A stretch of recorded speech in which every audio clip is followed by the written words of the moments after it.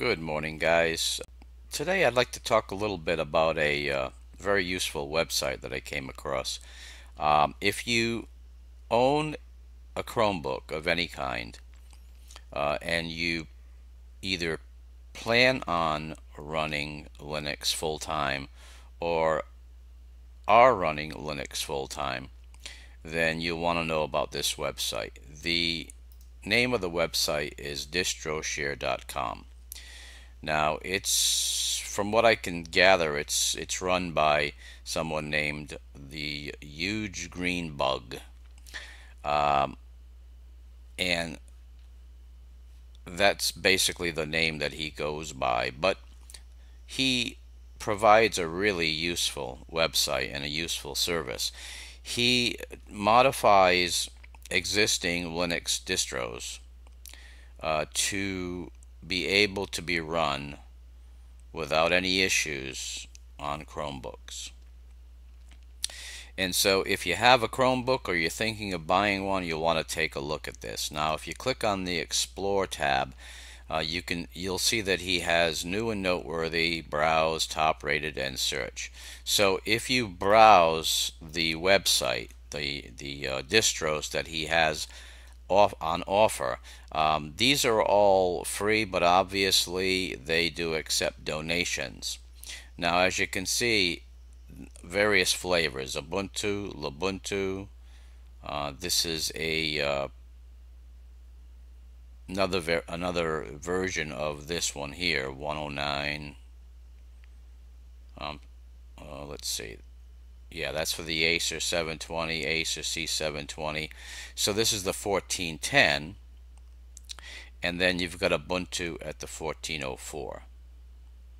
So there are various distributions and flavors that you can pick from. Now, currently, and I've tried a lot of these, currently the one that I'm running is this one, the Huge Green Bug's Zorin OS 9.1.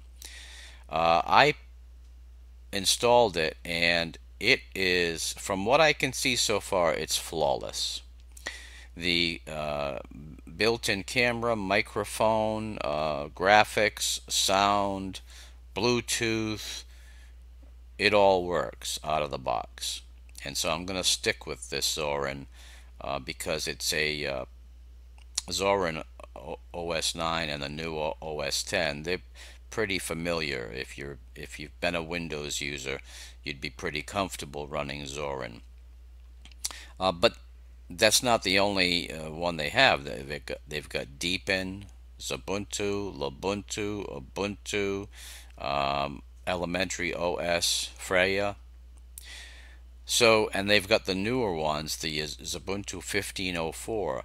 So there is quite a variety of distros available for Chromebooks. So if you are thinking of getting a Chromebook or you have a Chromebook, I highly recommend that you take a look at this website, distroshare.com.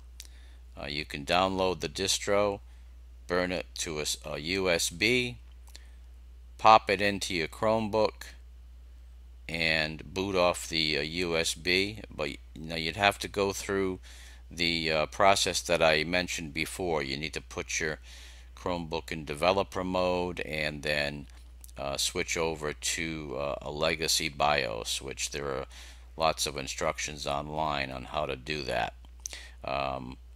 So once you activate cBIOS, which is a legacy BIOS, then when you put the USB in, it'll give you, hit the escape key, it gives you the option of booting off the hard drive or off the USB.